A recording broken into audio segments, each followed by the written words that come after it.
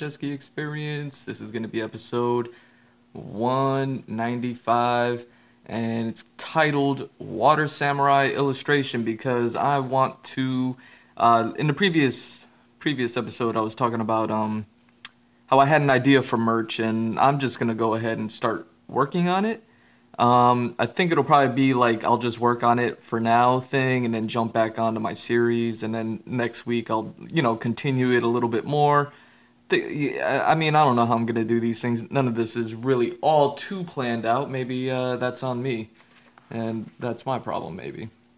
But either way, I just I just felt like doing it. I had the idea. I did a bit of research, and I said, you know what? I'm gonna do it. I'm gonna do it. So here we are.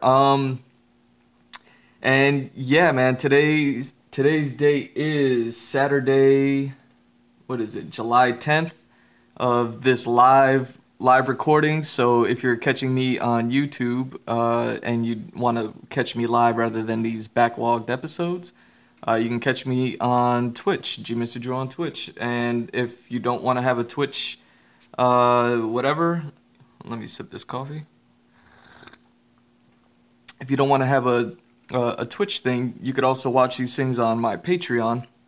Pretty much as I finish them on Twitch, they go up on Patreon, and you can watch them there. Patrons start at $1 just for regular support, or $1 a month at regular support, or I offer commissions starting at $3 a month, and then it goes all the way up and up throughout the tiers, and you can check those out there.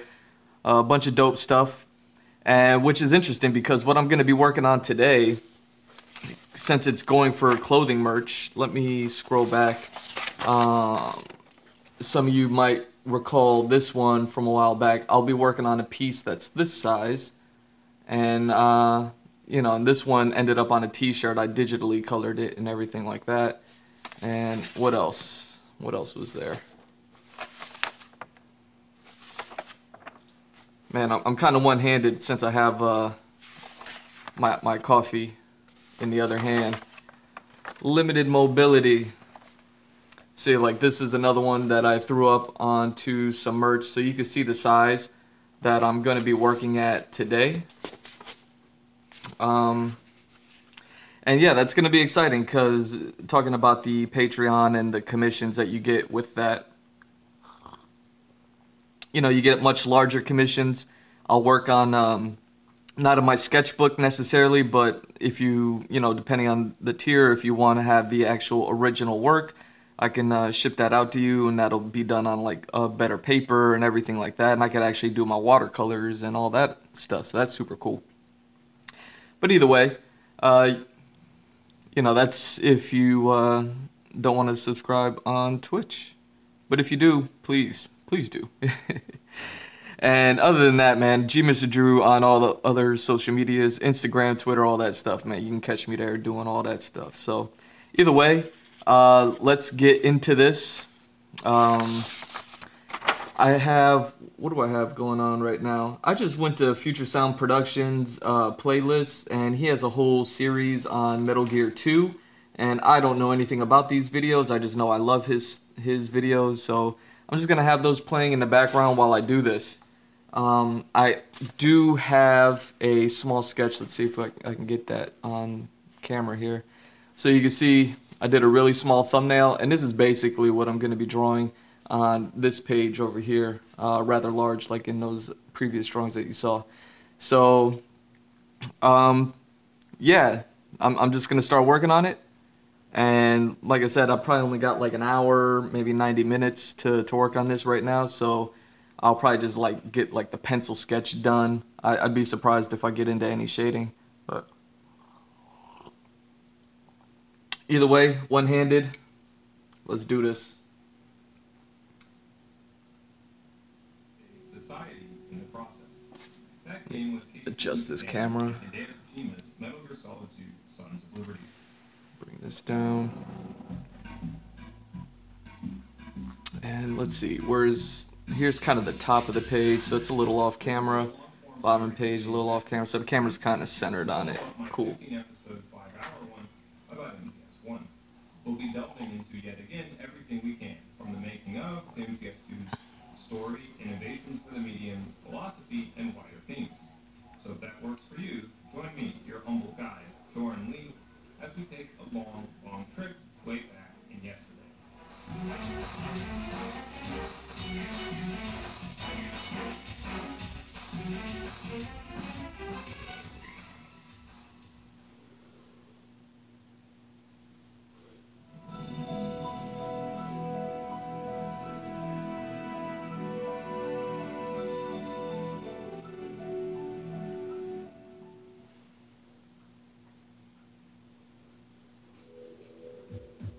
September 3rd, 1998. With the debut of KCE Japan's Metal Gear Solid, Hideo Kojima and his team already start working on the follow-up. This echoes the little-known fact that Sony got to work on what would become the PlayStation 2 in December 1994, immediately upon the debut of the PS1. Both pieces of Sony hardware will manifest observations made by computer scientists from Apple and Intel in 1996 in a paper named How Multimedia Workloads Will Change Processor Design. It predicts that with the advent of multimedia, the fundamental structure of computer systems architecture will have to change. This has to do with the completely opposite ways dynamic and static applications require processing. Dynamic multimedia apps, like 3D games and scientific simulations, unlike static apps like text editors, use a small and mostly unchanging stream of instructions to handle large levels of a frequently changing stream of data. Pull up my references, make sure I get this hilt started correctly. Is doing away with special purpose hardware and integrating all the components of digital multimedia processing onto a single integrated circuit die, one built to accommodate massive amounts of rapid data exchange between them. Because the instruction code with multimedia dynamic machines, like the PlayStation, remain simple and unchanging, they can process tons more data faster than a standard 90s era PC by way of loops and repetitive process cycles. But because they're also built with more bandwidth, this processing can happen along much wider lanes, too. What remained classified by Sony until a leak in '97 brought it partially to light is that the PS2 will use a revolutionary, dynamic, single-die design capable of rendering a whopping 75 million polygons per second. EE, or Emotion Engine, a fusion between a CPU and a digital signal processor. Developed by Toshiba, the EE will be put together not unlike a development team, who, by working collectively to become more than the sum of their parts, embody the slogan of the American Revolution, E pluribus unum, out of many, one. But Kojima's team won't get a first-hand look at a PS2 evaluation use graphics board for almost 2 months. So to start off, the director focuses first on the question of story and theme. One draws heavily from the conflict that gave birth to real-time 3D, the Iraq War. And now, it seems a second major Iraq conflict is imminent. A sequel war, the perfect topic for a sequel war game. Kojima's first spark of inspiration for what will become MGS2 comes from the controversial UNSCOM inspection incidents. As one of the team will detail in a book years and years from now named Iraq Confidential, the UNSCOM, or United Nations Special Commission, is supposed to be an international neutral task force with the objective of certifying that Saddam Hussein, Iraq's dictator, has honored the terms of the ceasefire and completely disarmed Iraq of all WMD, nuclear, chemical, and biological. Instead, allegedly, UNSCOM served as a cover for American intelligence operations in Iraq and the CIA's true objective of so-called regime change. When back on August 5th, Iraq had halted all cooperation, the U.S. responded by pushing tensions to the brink of war. In 6 days after MGS1's release, the UN Security Council passes on September 9, 1998, Resolution 1194, particularly momentous year in the decade-long Pax Americana. Only 2 days after Iraq's suspension of compliance, American embassies in Nairobi, Kenya are bombed. The Washington Post reports that while no previously known terrorist organization claims responsibility, suspicion has fallen on an Egyptian wing of the so-called Islamic Jihad group, and with them, quote, a wealthy Saudi exile, Osama bin Laden. Meanwhile, back in April, the Jerusalem Post had reported that as the USSR was collapsing in late 1991, between 2 to 4 nuclear weapons were being purchased from Kazakhstan by none other than Iran. However, without the addition of former Soviet scientists, the Iranians reportedly lacked the know-how needed to bypass the weapons security system. With all of these scandals and rumors floating around, particularly the Monica Lewinsky incident, that for a moment nearly seemed to trigger war with Iraq and may have influenced the decision to retaliate against bin Laden by bombing a hospital in Sudan and a training camp in Afghanistan, Kojima, years ahead of former UNSCOM official Scott Ritter, makes a connection between this context of 1998 and a neo-noir film that had released in 1997, named not Iraq, but L.A. Confidential. It would provide the single largest cinematic inspiration for MGS2. Using it, Kojima comes up with a very rough sketch of the plot of the game. It goes something like this. Okay, so he's gripping it 1 year like after the Shadow Moses this. incident, Revolver Ocelot and the American president, secretly a third Big Boss So clone yeah, known as the Solidus, thumb have is spread Rex's here, test data MO disk around the globe for a and hefty profit. the Now it seems fingers nuclear are know-how has here. made it not only to the Big Five nuclear powers, but to even small-scale states like Iraq and There we North go. Korea. However, this is only a ruse. Left out of the data that's proliferated is the fact that Metal Gear Rex was never completed. Its power is purely theoretical, its proliferation purely an act of terrorism, to advance a secret plan known as the Arsenal Metal Gear Project, a concealed Metal Gear wearing the outward form of an aircraft carrier. But when this aircraft carrier gets hijacked by Liquid Snake and the revivified sons of Big Boss, right in the middle of nuclear inspections over in Iraq and Iran, Solid Snake must defeat the terrorists and disarm the weapon before the incident triggers a third world war. The game, Kojima envisions, will take place all within a single environment, just like MGS1, except this time, instead of an island, it will be an aircraft carrier. September 29th, Kojima workshops aspects of the premise with KCE Japan's military advisor. By this point, the aircraft carrier becomes an oil tanker. And when he realizes the scenario is too short, Kojima looks for inspiration not from a movie, but from a novel. It's called The New York Trilogy by Paul Auster.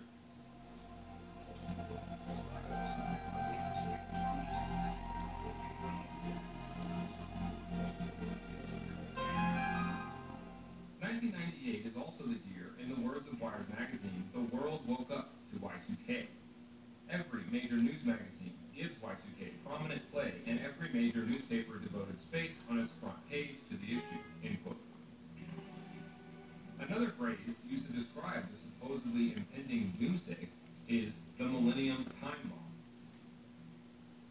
Yes, midnight, December 31st, 1999, electronic clocks and millions of computers will roll over to the year 2000, or will they? Most experts agree they will not. Computer systems essential to our way of life may simply shut down. So then his hand comes around his wrist, crook here, The facts, no event in history is connected mankind to one common adversary. Until now, the millennial bug jeopardizes our way of life in ways never imagined. Thousands of programmers working round the clock may not fix this problem in time. Such potential mass confusion confirms end-time prophecy. The impending worldwide panic could signal the end of this age and Christ's glorious return. With only months before the moment arrives, you must have the information found in this shocking video by Dr. Jack and Rex Sullivan, MP. 2000 Time Bomb. To order, call toll-free 1-800-918-55. Of the entire world onto a single system is now the very thing that threatens its own destruction, must strike Kojima as comparable to the Tower of Babel. In Genesis Book 2, verses 1 through 9, The entire human race forms together using a single language and sets out to build a tower to reach heaven and take the place of God. To prevent them from doing so, God scatters them over the face of the earth and, quote, confused the language of the whole world, end quote, splitting human speech into its many different language groups. Paul Auster's first in the New York trilogy, City of Glass, concerns a father and son, both named Peter Stillman. Peter Sr. is a believer in the idea of a so-called prelapsarian, that is to say, an Edenic language, a pure tongue of God, where the words really are what they refer to. He comes to believe that the discovery of America opened the door to obtaining what had been lost in the fall out of heaven, so to speak. All right. The story is believed to have taken place in modern-day Iraq, and given the real motivation for conflict in the Gulf may have involved preventing the so-called so far so good from becoming the petro-euro, many connections can be drawn from the Tower of Babel to Y2K and to the seemingly imminent start of the Second Gulf War. By putting all these things together, by October 6th, Kojima finalizes its planned direction for MGS2, which from here on out will also be known as the Hollywood game. October 25th through 29th, 1998. Now with its direction set, Kojima, first alone, then with key members of the dev team, pull up in Nasu, a small Japanese tourist town, to conduct the so-called game plan camp. The team begin by thinking not only about their rivals now, but what they'll likely be doing with the next generation of hardware. The Hollywood game concept derives from the realization that few game series feature sequels in the conventional sense. All right. Move from one standalone story or episode So that's to the next. pretty much Yet conversely, they tend to do that. so Now only to by a video work on the game face by linking a little titles bit. through a shared or similar game system or world. KCD Japan resolved to use a hybrid fusion of the Hollywood and video game kinds of sequel, hence the phrase Hollywood game. But how to go about this, which involves enticing both series veterans and MGS2 entry rookies, while motion capture experiments get underway, to be teased in the expansion interval. The team pondered this new form of theoretical digital fusion. How do all three stories in the New York trilogy fit together? Theme and setting. MGS2, he decides, will be split into two pieces, one small, one big, unified not only by story elements, but more importantly by theme and setting. Players who have beaten MGS1 can start off with the prologue, while Kojima plans for newcomers to be able to jump right into the main campaign. In this respect, MGS2 won't be only one game, but two. It won't be MGS2, but also three. Each one will feel tailor-made for each player base, and both will transpire in the same location, one on a moving object there, the other a stationary one. That location is decided on November 4th as the New York Harbor in Lower Manhattan. While working on the MGS radio drama series with KCD Japan's sound director Kazuki Muraoka 5 days later, the two get to talking about MGS2 and sound. Without yet seeing the PS2 for a detailed study, they already know the console will feature DVD quality digital sound. The idea of making the true Hollywood game means for both Kojima and Muraoka true Hollywood sound. Who do they know from Hollywood with the right pedigree? Nobody. Dejectedly, or so the legend goes, the two directors decide to nurse their pains by catching a movie. Back during work on MGS1, the team had found inspiration by watching movies like Predator and The Rock. Maybe this one, too, will again give them some clue as to how to move forward.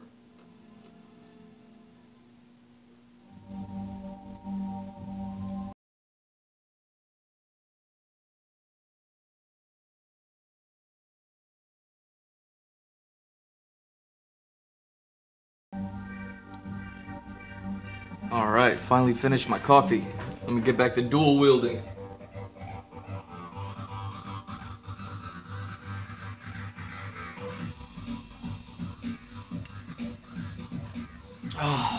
Alright. The movie is The Replacement Killers, a true 21st century globalization-era action flick. Directed by a black American and led by a star of Hong Kong Kung Fu cinema, the film's soundtrack blows Kojima and Matsuhana away.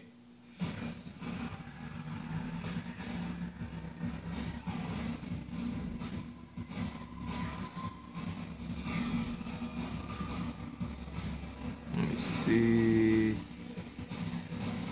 something like this, and then like that. Okay.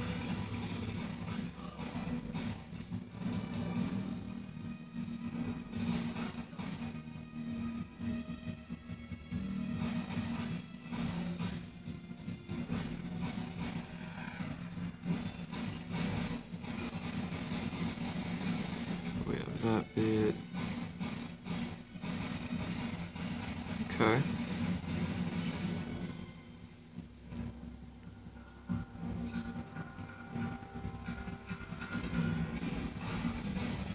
The perfect fusion of Eastern instrumentation and Western synthesized digital sound.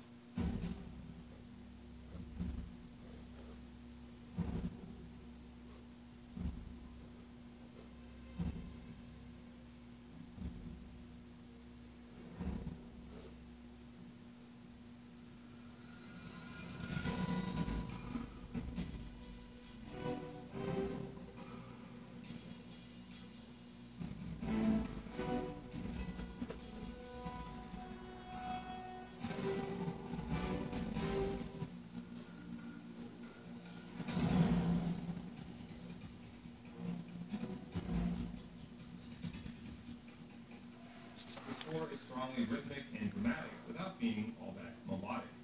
This, the pair realize, is exactly what MGS2 will need, given it will have to be scored in black box fashion, without being sure, in other words, of what action on screen is exactly occurring at any given time, or when it will need to change musically. The two directors decide to write the composer of the film a letter and send it alongside a sort of mix CD compilation of the composer's work that they'd like him to build on for MGS2. That composer, who also works, ironically, on The Rock with Hans Zimmer, is Harry Gregson Williams. The first thing I knew about it was that I had, through the mail, I received a CD of a lot of my pieces of music from a lot of Hollywood action films. The Rock, The Replacement Killers, Armageddon, Enemy of the State. And someone had put together a lot of music of mine and put it on one CD and sent it over to me and proposed that they would like their game to sound like and feel like a Hollywood action movie. And to do that, they'd like a film composer to do the score for Metal Gear Solid 2. So flattery will get you everywhere. And as soon as I received that CD, I realized that I'd never done a video game before when I'm good. And they seem like very easy people, so that's how it came to be good.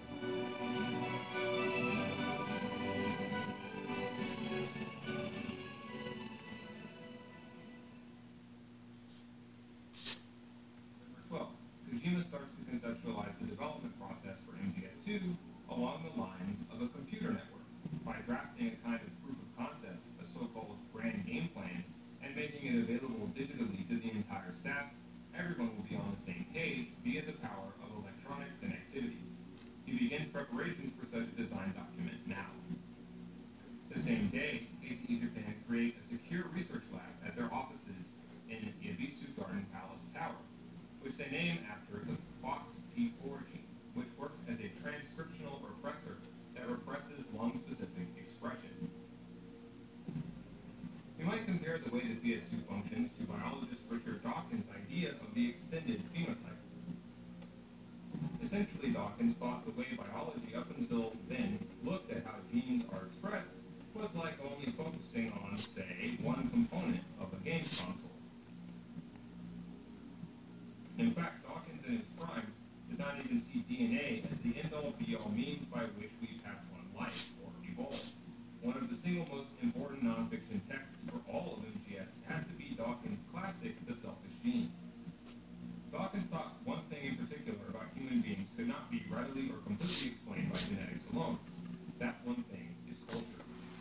There is a wider story there, one that for Dawkins goes back further and deeper than DNA, goes back to the underlying purpose of DNA and of culture alike, namely the transmission and replication of information. Dawkins believed we humans had innovated or evolved the next method for replication in the form of what he famously called memes. subject of memes that MGS2 would center on, just as MGS1 had with memes. Clearly, Kojima and his writing team already had in mind Dawkins as memes, and the language repression idea that we'll find eventually in MGS2's nanomachines, which render the hosts unable to speak the word patriots, repressing them and transcripting them, so to speak, as the phrase "Laulule." This same repression of expression motif would heavily inform MGS2's marketing, which would lead many people to think that they'd be reprising their role for the entire game of Solid Snake. Even the opening pre-start menu trailer, so to speak, conveys these deceptions and lurking repressed truths. Directed by Kyle Cooper, who also worked on the iconic opening sequence for the movie 7, we begin with hieroglyphics in Japanese calligraphy giving way to the Declaration of Independence, while Raiden, the secret new protagonist, shows his face only at the very last screen. That's right, with this they had found their second major name from Hollywood movie making. 7, like City of Glass from the New York trilogy and LA Confidential, was also an investigation thriller. Initially, Kojima toyed with calling this game MGS3, using Roman numerals. Although he only mentions in the grand game plan one meaning behind this, that they symbolize the 3 tallest skyscrapers in Manhattan, there may be at least a few more meanings worth delineating here. In inorganic chemistry, Roman numerals express the number of electrons lost through oxidation. A mnemonic is a tool that helps you remember an idea or phrase as a kind of code or a cipher. And one such mnemonic in chemistry is oil rig. Oxidation is loss, reduction is gain. This relates to the principle that electrons carry a negative charge. Of course, it also could imply a gap in the record, so to speak, a repressed break in the sequence. As Kojima's grand game plan conveys, his goal was to transfer over most of the underlying elements from MGS1, with a loss or conversion of some of the characters, themes, and motifs from the original, in order for the sequel to double as a standalone game to be enjoyed by newcomers and veterans alike. The function of calling it MGS3 effectively puts both veterans and newbies in the same confused boat, scattered in their confusion, much like the human race after the Tower of Babel. In the design document, Kojima observes that most games become a successful series by standalone sequels, as we've discussed. MGS2 was envisioned as a kind of fission, as a movie sequel and a game sequel. Another fission Kojima envisioned was between men and women players. MGS2 would feature more prominent women characters, not only in supporting but in main roles, to not only combine target demographics, but showcase how, in Kojima's own words, the 21st century, the 3rd century of the American Empire, would be the age of women. In the preliminary draft of the grand game design document, Kojima writes that he envisions MGS2 as a series of spy versus spy and betrayals, a game iteration of LA Confidential, where not everything your eyes tell you is the truth. MGS2 will be a game where the player will come to question if what we call reality is even itself really the truth. A game laden with ironies aimed at the digital society and gaming culture. By this point, January 1999, the plot of the game has been fleshed out a lot more. Here's how Kojima outlines his ideas. Quote, Tanker Captor, only available to players who have played MGS1. Having learned of the development of a prototype Metal Gear Interceptor, an amphibious Metal Gear, Snake, working for the anti-Metal Gear organization Philanthropy, infiltrates a large tanker traveling through New York Harbor. Supported over the codec by Otacon, Hal, Snake, Dave, discovers a new type of Metal Gear Ray, inside the ship. Also inside are several hundred U.S. Marines, as well as the Commandant of the Marine Corps, part of the sort of deployment supposedly there only to guard Ray. Avoiding the troops, who cannot use firearms, and knocking them out when necessary, Snake makes it to the Metal Gear. But then at that very moment, Ocelot and Erlukovich suddenly appear, seizing the prototype. After taking control of it, Ocelot kills the Commandant, crushes Erlukovich and his men, and fires a massive beam from its mouth, sinking the ship along with Snake. Ocelot then disappears into the ocean. Approximately 1 year after the sinking of the tanker off the coast of Manhattan, an oil fence has been laid around the New York Harbor area in order to contain the crew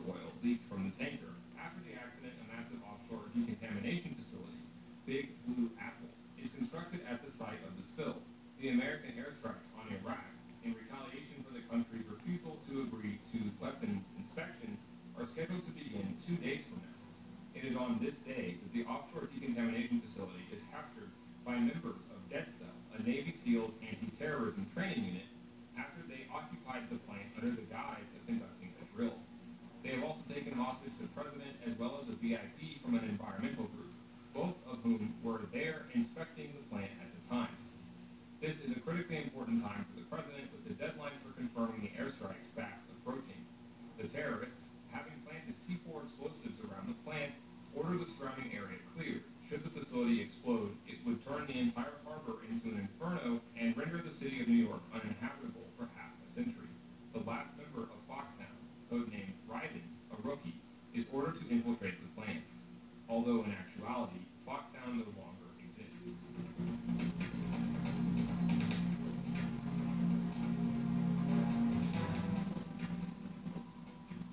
The original Metal Gear Solid had been set in Alaska as a subtle nod to the market undergirding American power, petroleum. The game was drawing parallels between oil and nuclear power as two complementary forms of harnessing energy in a literal sense. But with MGS2, the focus transitioned somewhat from so-called hard power to soft. Now the U.S. had maintained its global hegemony at the turn of the century via controlling information, not only in terms of fact versus fiction, but also in terms of norms. From the United Nations to the practices of environmentalism and philanthropy, MGS2 was a revolutionary portrayal of the concept of soft power in the games industry for the first time. MGS1 was to atom bombs, but MGS2, as the perfect sequel, was to the second generation of nuclear weapons, the hydrogen bomb. In this respect, controlling the flow of information became a key concept. Some specifics about hydrogen bombs and their inner workings remain secret from the public even today. Yet, similar processes are necessary in nuclear fission-powered reactors. This brings up another key concept for MGS2, namely dual use, which roughly means technology and information that has simultaneous civilian and military applications. The plant chapter opens with information on the link between nuclear weapons and information technology, showing how both were in fact products of the post-war age. Tell reporter Tim Rogers that his goal with MGS2 was to, quote, make a video game that told a story that could only be told in a video game, end quote. According to Rogers, Kojima's, quote, first and foremost goal was to, quote, use the medium which is inherently postmodern, end quote. In this respect, Kojima would take inspiration from a second literary work, Kangaroo Notebook by Kobo Abe. And like Paul Auster's The New York trilogy, the Kangaroo Notebook is also a work of postmodern literature, where appearances and common sense constantly conflict with reality.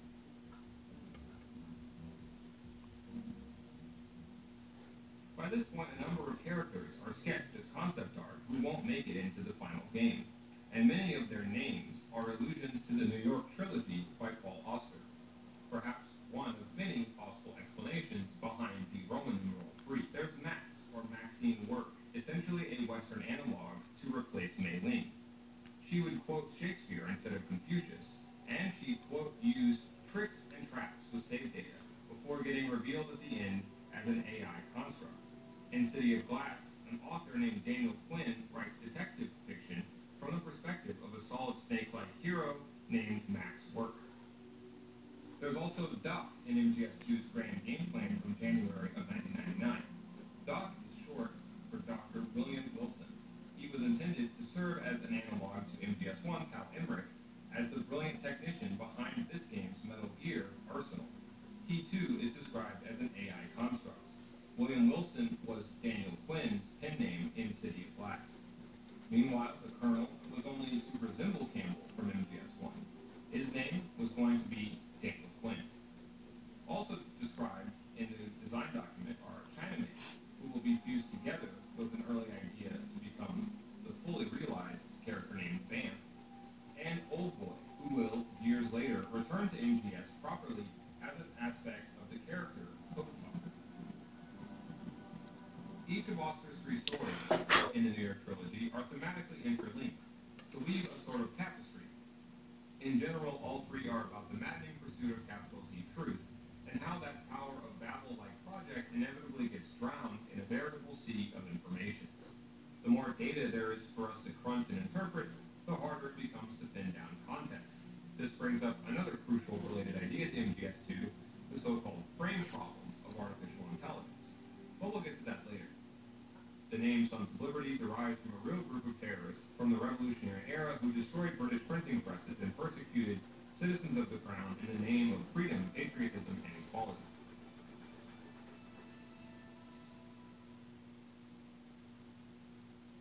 Also a time of huge leaps and bounds for the subject of artificial intelligence.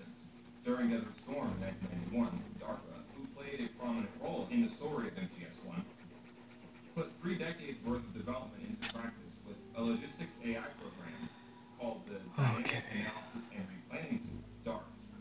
DART made DARPA a huge profit by reportedly saving the U.S. military millions of dollars by allowing for on-the-fly adaptation to changing conditions in a crisis environment. From this initial spark, a whole host of huge AI advancements quickly followed throughout the decade. In just 1993 alone, the MIT COG project started an audacious plan to build a humanoid robot by the year 1998. Meanwhile, Lotfi Zedek at UC Berkeley wrote a landmark paper called Fuzzy Logic, Neural Networks, and Soft Computing.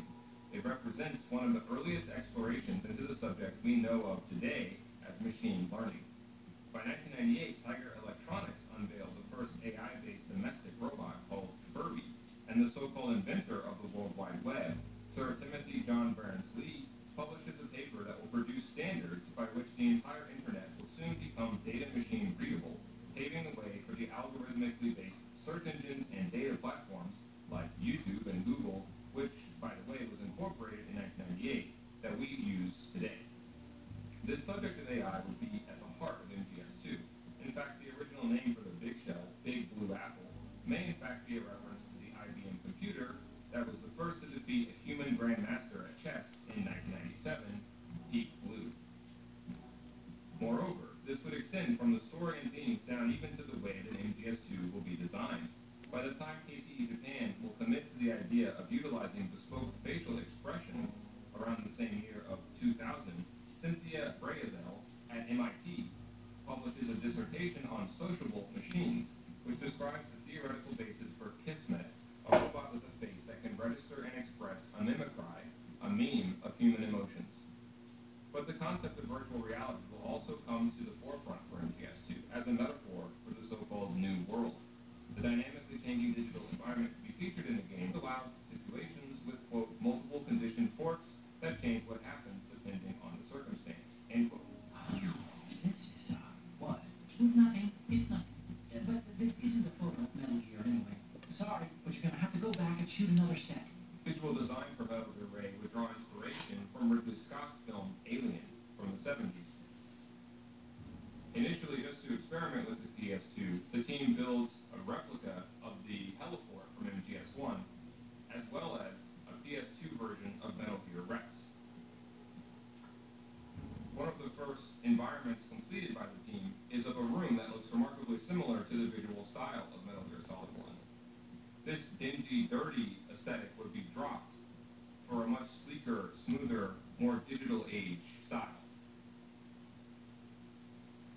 Late November 1998, the team finally get their hands on a test kit PS2 graphics board, and they're amazed at what they find. The console's aforementioned EE unit is like a data and information superhighway, using 10 different floating point multiply accumulators, or FMAX. The EE can work with the console's graphics synthesizer to calculate vectors and draw 3D in real time incredibly quickly. Remember how we said that with dynamic multimedia digital devices, the instruction code is simpler and the amount and density of data much greater? Well, the EE is built to accommodate this. It machine gun fires commands into the GS by way of a third subcomponent, the GIF, or Graphics Interface Unit. Look at that, 40 minutes in. Kind of getting there. The EE generates the orders. Kind of getting there. The GIF manages and sequences them, and the GS executes them. A real division of processing power across 3 branches. Put simply, the PS2 isn't just capable of pretty visuals via CPI, like a device in CAX, meaning computer-aided technologies, for example, using supercomputers to test without field testing next-gen nuclear weapons. The PS2 is capable of running wholesale physicalist simulations, It's the difference between, say, movie making on a set and virtual reality.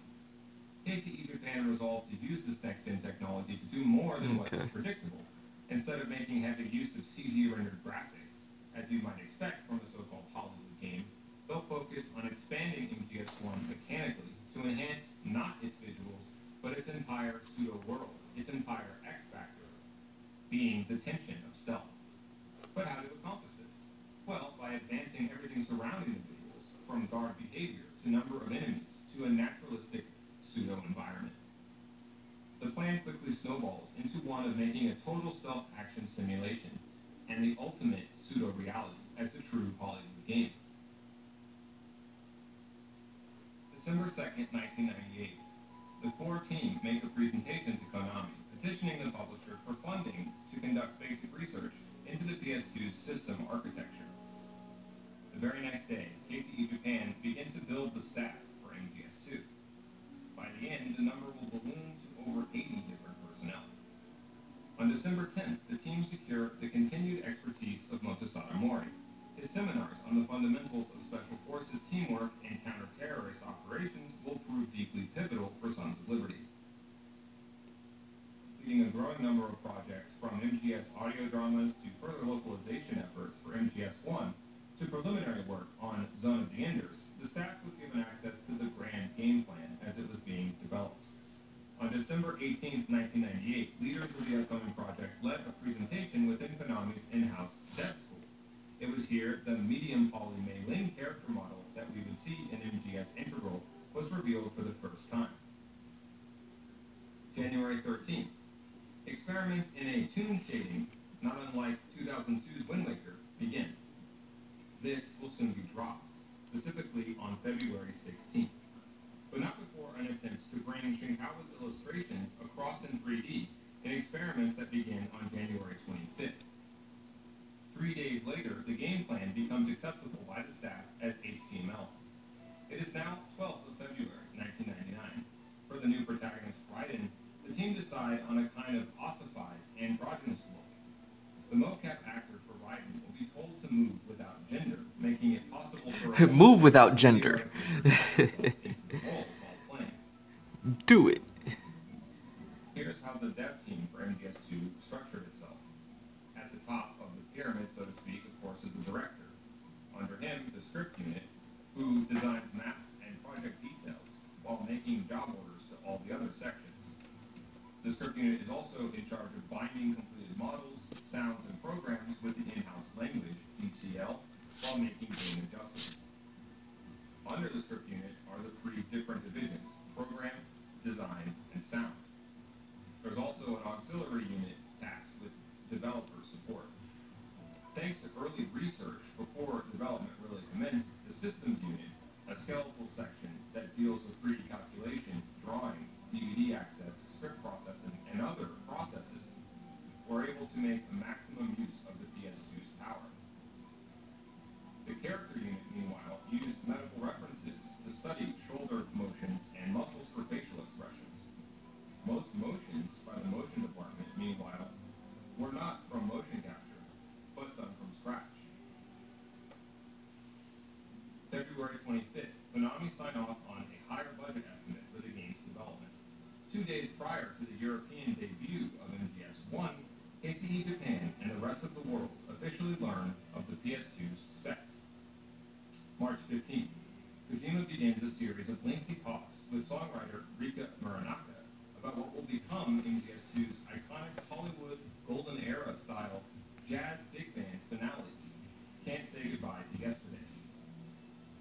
The stage unit visit a Japanese container ship in Kobe to conduct photo research. But with both the tune and the Shinkawa Touch art direction styles now rejected, the team have no idea what their game will wind up looking like. On April 2nd, they hold a meeting to evaluate MGS2's character direction. After a second discussion with Muranaka, on April 26, 1999, Kojima sends her conceptual lyrics for the theme she'll transform into the finished project. With the beginning of summer, it's clear that the situation in the Middle East is heating up too hotly for KCE Japan to remain comfortable with the wider context that they've planned of an Iraqi or Iranian nuclear inspection. 13th, the team has begun a solution to the art direction question. The character models will themselves remain relatively low or medium poly. This will free up the remaining resources, which will go instead to things like facial expressions and, much more significantly, environments. But before full-scale development begins in earnest later this summer, Kojima and the team attend E3. While they're in Los Angeles, they visit Kyle Cooper and Gregson Williams in LA to touch base before flying for a momentous photo research shoot in Manhattan. It is here that they gain source reference material for a host of different objects in MGS2, taking pains to gain footage of the underside of the DW bridge to the NYPD's bomb disposal suit. Bombs, after all, from bin Laden's to the Millennium Time Bomb, are all the rage in 1998 and 99. Here's the footage the team shows Kyle Cooper to initiate his work on the MGS2 opening sequence. It's not much, but it seems designed just to give the Hollywood veteran a sense of what their game will look like. As they begin the hunt for a vocalist to perform Can't Say Goodbye to Yesterday, members of the team attend a lecture by Mori on SWAT and counter-terrorist tactics. These include team tactics, sniping, and most importantly of all, room clearing in hostage situations, and teamwork. And before the unveiling of MGS1 Integral, the research unit take a visit to the Museum of Ships. It's here they photograph not only a deep-sea diver suit, but a replica of the Universe Ireland, a ship built by the Gulf Oil Corporation in 1968. At the time, it was the largest ship in the world, a veritable Titanic. Its activation marked the opening of an offshore oil terminal outside Ireland, which was memorialized by the Clancy Brothers' song, Bringing Home the Oil. However, on the 24th of November 1978, this became the site of a major tanker explosion, which caused 2 weeks of toxic and flammable gas-borne pollution. This would be known as the Beetlejuice incident, and it would directly be alluded to by the cover story offered by the Patriots in MGS2.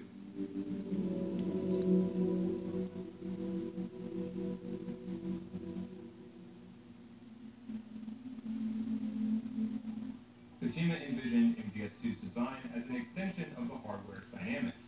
Not only would MGS2 improve the visuals of its predecessor, much more of a priority would be using, quote, the machine's advanced capabilities to expand the game's mechanics.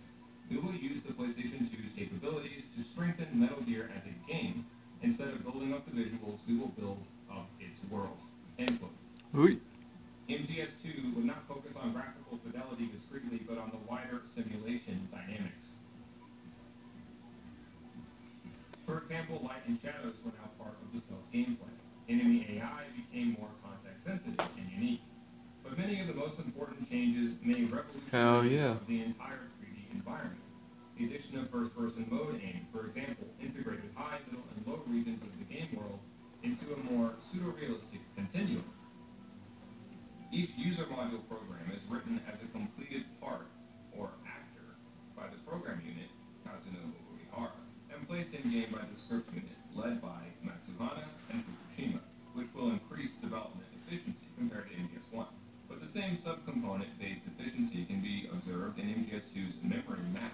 Of the 32 megabytes of available access memory offered by the EE, 4 megabytes each is afforded to the program domain and digital memory access data work for image drawing.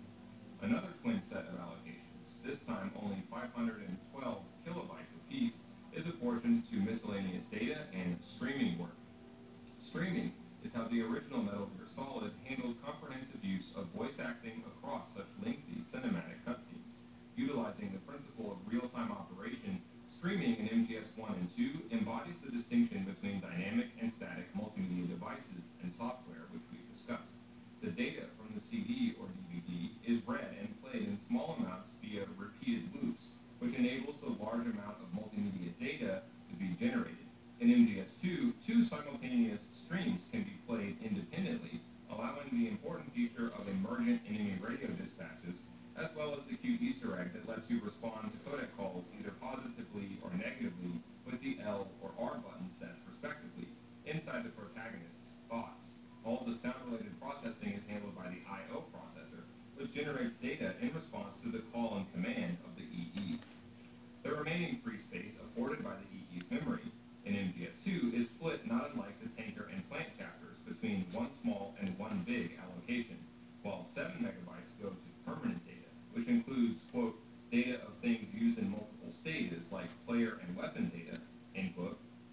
15 megabytes go to the stage-specific work area.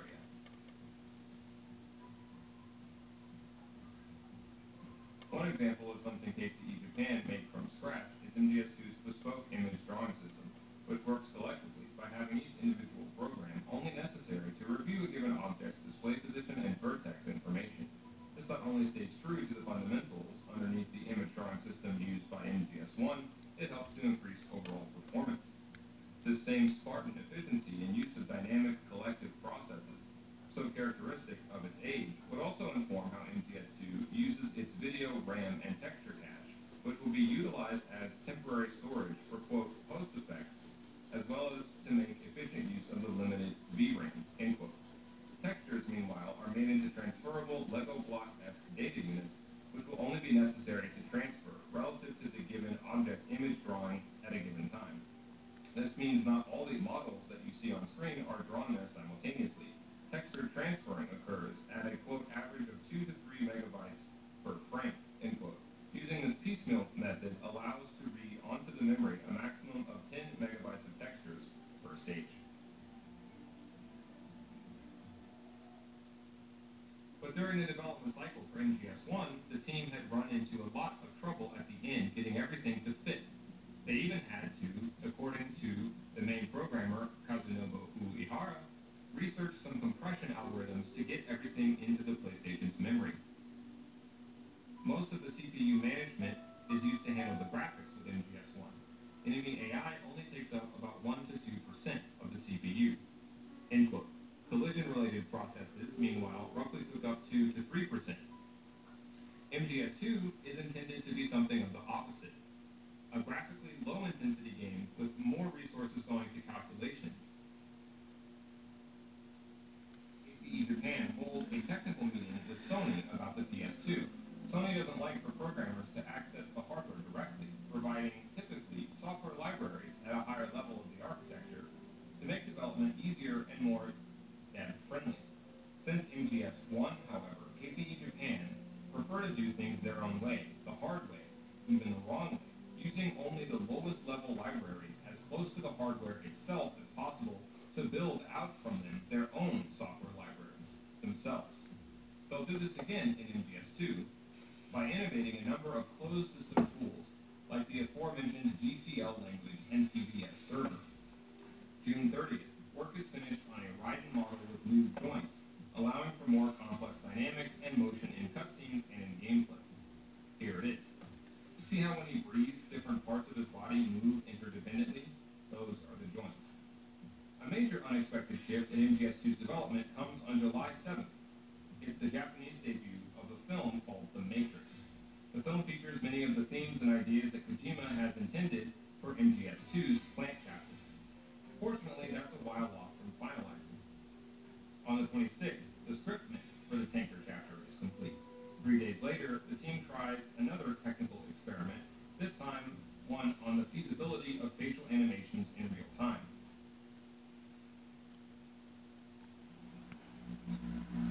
August 6th, it's the anniversary of the Hiroshima bomb. It's been 54 years to the day. Kojima and his writing staff began to workshop the plot of the plant chapter for the very first time. August 20th to September 2nd, 1999. After a final talk, Muranaka finishes writing the end theme, and it gets recorded in the birthplace of both gas and nuclear weapons, New York. The next day, the team reviews its work on MGS2. Thus far, 10 days after that, the PS2 is announced to the world on September 13th, 1999. On the 26th, the research unit visits the Atsugi Aviation Show, where they'll gain important source images, courtesy of the JSDF, for aerial vehicles not unlike the Sikorsky MH-60R Seahawk, made by the same weapons developer behind the Cypher UAV. After another eval session and the stateside release of MGS VR missions, on the 14th of October, the team holds what the documented MGS2 will later call their spiritual boost party. That same day, Kojima meets again with Gregson Williams to provide paragraphs of words which he'll use to create the score for Sons of Liberty in lieu of the traditional method, using film stills. He'll also be shown an early sort of teaser for the game. Even though this is pre-rendered, it shows where the game's progress is at this point of late 1999. Between the 19th and 25th of November, following a third evaluation of the project, the schedule is redrawn. For the rest of the year, throughout December and into January of 2000, the team will focus solely on a series of mocap sessions. These will make MGS2 more like a Hollywood game hybrid than arguably any game before. On February 12, 2000, a demo reel is assembled to show Konami. This happens on the 18th. The emphasis is on the new feature the team has implemented to streamline efficient use of polygons via level of detail relativity. It also shows off both the upcoming game's use of facial animations and breakable glass objects. And of course, the internal demo will reveal snippets from the ending theme sung by professional jazz chanteuse Carla White. It's here also that we get a very first glimpse at Olga. In this demo, MGS2 at parts looks almost like a late PS1 era Resident Evil game. The large number of enemy soldiers during alerts that we see here will be lowered to make them individually more threatening, while the camera angles will become less flat. Throughout the development of the game in this period, as another nod to the New York trilogy, which featured a unifying motif of notebooks, the entire team has to keep notebooks where they are required to write at least one design idea per day. Every night, directors Matsuhana and Kojima read over them, and if they find an idea they like, after running the idea by the program unit to ensure it'll work, they put it in the game. One of these notebook ideas that saved MGS2 from looking too much like a last-gen camera-style game is the feature of being able to look around corners to see better. Another example, maybe as a nod to 1997's Batman and Robin, is the freeze coolant spray for disarming terrorist bombs. Throughout the... Alright. Man, I can't believe what time it is. Only an hour in, and this is where we're at. Like I said, I think I'm going to call this video at that.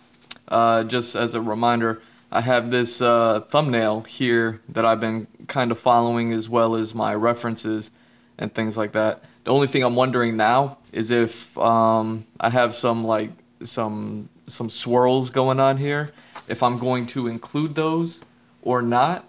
But before I do that, I'll probably have to draw the pattern that I want in here first. So that's the thing that I'm contemplating. I kind of got a lot more done than I thought I would, even though it is a pencil sketch, and that's what I was imagining I would be getting done. Yeah. Super badass. Looks super dope. Like, you know, these things, I just get an idea, they pop in my head, and then after a little, researching for like a few minutes, and then doing a quick thumbnail, like, I just kind of blast through these things. And yeah, man, it's really neat to see it come together and be like, oh man, this is actually kind of dope.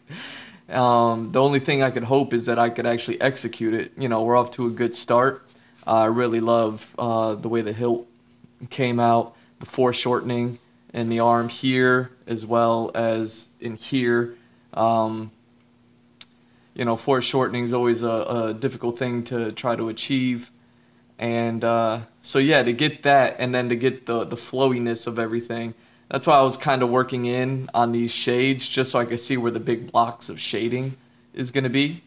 And then yeah, I just wanted to get the face, and that's more for you guys, just because I know, like, I don't really need to see the face like that. The big thing I needed to get was like the cropping of the hair around the face. But I know, like, people, you know, they like to see faces and things. They want to see where this picture is going, what it looks like, and I love this smug look on this guy's face. It was kind of what I was hoping for, something a little more, like, less intense, you know. But definitely you can still see the intent within this picture, and yeah, man, I really like this, really dig this. I hope, you know, anybody who's been following me, you guys can see the difference between when I work on, you know, these little sketches here, just trying to get ideas out, even like these portraits here where I'm rendering them, and, you know, you can see like how all this comes together. You know, if you've been watching, you've seen it. But you can see the difference between when I work on something like those that are like sticky note size, and then something a little bit bigger like this, where it's like, you know, I can get all the details, I can get all the sexiness in there, really. And it's not really just dealing with like getting concepts and looks and colors and all that stuff. Those are just like me getting ideas out, where this is something like this is me more trying to execute the illustrative purpose behind my art, and you know, to actually make things look good and look dope and all that. So you know, and if you've been following me long enough, you'll know that my entire intent is to create a manga and all that other thing. So with that said, you could see the difference between working on something like a cover page and what kind of love would go into that, as opposed to working on something that's more like a panel within a comic, you know, and then what you can get in something like that. So yeah, yeah, you know, off to a good start. I'm actually really happy with this. I'm glad I got the measuring the page out done before I started the stream. So yeah, let's hope when I continue this piece that I can actually do it well. Next time when I get in here, what I'm gonna want to do is work on the pattern over here on the I don't know if it is a kimono or whatever you want to call it, but the pattern that I want to draw in here. Hopefully I can get that done well and proper, and yeah, still wondering if I'm gonna want to draw the swirls in here or if I'm gonna add those in digitally later, giving this an entirely different kind of look, which may end up being what I want to do now that I think about it, with the inspiration and the source that I'm pulling from in order to pull this together. I'm not naming it yet. It's probably obvious already to some of you, but artistically, what I'm pulling from, it did integrate two separate styles into one, where one was a more drawn look, and then the other one was more of an effects look. And combining those two things, you know, sometimes they can look alien unless you do it well and try to, you know, bring an artistic integrity to it. Then it'll look proper. It'll look dope. And the source that I'm pulling from definitely did it dope. And now that I'm thinking about it, it'll be easier for me 100% to draw the pattern on here and not have to draw all the effects and everything else that I want to draw over on top of that. That might be something I want to do digitally later, and yeah, that, you know, and it'll match even the source a little bit better. So yeah, man, this is super cool. So I hope you guys can see. Hope you guys can appreciate. You know, I know it's a bummer that I don't finish these things right away. I'll probably be. I remember I spent about 13 hours on the other ones that I worked on at this size.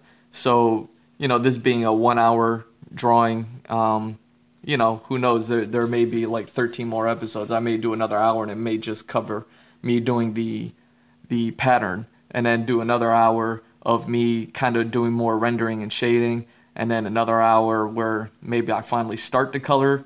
You know, you see what I'm saying? But we'll be spending more time with this one. I just don't know if I'm going to be jumping on it directly tomorrow, or if I'm going to continue my my sketching over here. So we'll see. We'll see. You know, it's whatever I feel like doing, I guess. And as always, I have plenty to work on. I still have a environment that I need to put together, which is what, right here. Still working on these, where I still have to put an environment in this square. So, you know, there's always plenty for me to work on, depending on what it is that I feel like working on. That's why I love this series and this story that I've created, because again, my goal was to do everything that I've ever wanted to do. And now that I took the 5-year break from doing art to write the story, I have everything at my fingertips in order to create. And, you know, to be putting all those things together, starting all the way from back at this map, you know, the next environment that I need to work on is here, and then the next character that I need to work on is, you know, or characters are probably going to be like either from over here or over here. When I took those a few days off, when I said I was researching and I was doing research and things like that, it was for characters over here in this part of the world, you know, like these mermaid folks and things like that. So when I was doing research, you know, I saw some really things that were really, really inspiring. I had a character that I've been struggling with for the past few years, with the ideas for him. And then the more I think about it, the more I liked it. And then I did a little bit of research, and I was like, oh, yeah, that's definitely what I'm going to be doing. And makes me happy because, it, you know, childhood and things like that and ideas that I've had since then. Yeah, I wonder if I'll be inspired by anything to continue putting little fan arts in this page. But yeah, man, you know, always working on a bunch of stuff. So, damn, that's a lot, huh? I have no idea what I want to do on this one. Or maybe I wanted to do a portrait of this guy over here, and I'll revisit this guy a lot later, because he's like way late into the story. He's on like the back end, but I thought it was a good preview considering I was working on this thing here, since I was working on this, you know. I was like, you know what, let me give these people a preview. But yeah.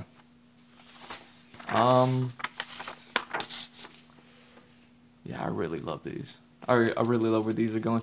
I get a little scared because I'm like, man, I'm really busting out a lot of ideas that I have, and I'm wondering if I'm running through too many of my ideas on, you know, some back-end characters, and by the time I get to other places in the universe that I've created or other characters, if I'm gonna have to null and void some of these concepts, and, you know, which will just be hammering that steel, hammering those thoughts, and really bringing this world together. But either way, I really love these. Everything is coming along great, and I'm really happy I started this one. It's been a while since I did anything big, which is why I was kind of chomping at the bit to do some merch design. So yeah, hopefully something like this is super dope, and hopefully you guys are enjoying it. Like I said, man, I'm G Mr. Drew, and that's at G Mr. Drew on all social media. You can follow, like, and subscribe. You know, I'm anywhere and everywhere. Links are in bio, along with my website, gmrdrew.art. You could also, you know, links are everywhere in there. You can find merch stores, you know, everywhere on social media. You want to, you know, follow, like, and subscribe. That's, you know, any and all support is appreciated. And what else, man? Again, if you're catching this on YouTube, you can catch me live on Twitch, and if you don't want to have a Twitch account yourself, you know, you can catch these on Patreon. I usually upload them right away on Patreon, and, you know, I imagine you can watch them there. And, you know, Patreon, everything starts at $1 just for regular support, and if you want commissions, they start at $3, and they go up from there, from tier to tier, and you can check those out. So if you like something like this and you want me to draw something like nice and big and pretty for you, you can check out those tiers, man. I know, like, the top 2 tiers, especially the Kami level tier that I have, and the Dragon level tier that I have, is, you know, they definitely get you something more along these lines. Maybe even a few of them. I forget the details at this point, but it's all there on my Patreon. It says G Mr. Drew everywhere. Check me out. Or don't, of course. Have the freedom to choose whether or not you want to. Either way, you've been watching the Andrew Glowczewski Experience. Love y'all. Peace.